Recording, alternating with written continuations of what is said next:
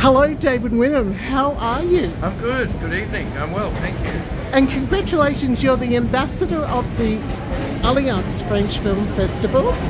And tell me, how's it been so far? Have you been to others in the other cities? I have. I was at the Sydney premiere the other night. There was a lovely soiree there, and now I'm in Brisbane.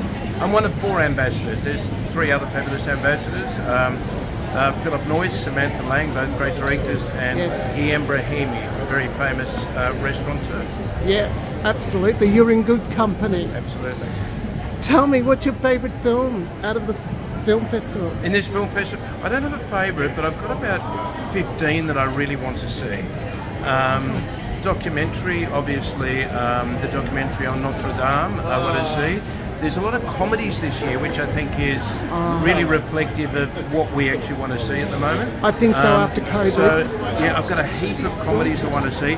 Final Cut, which is a completely over-the-top, ridiculous splatter comedy, I really want to see.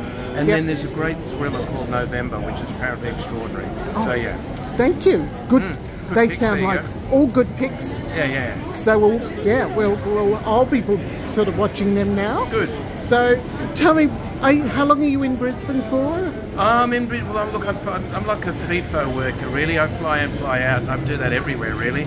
So I'm never anywhere for terribly long, but that's good. I enjoy it. Are you doing anything at the moment? Anything? I'm doing it at French Film Festival right now, but other than that, I'm doing. I did a series last year for the ABC called the ABC Of, where I interviewed some incredible people.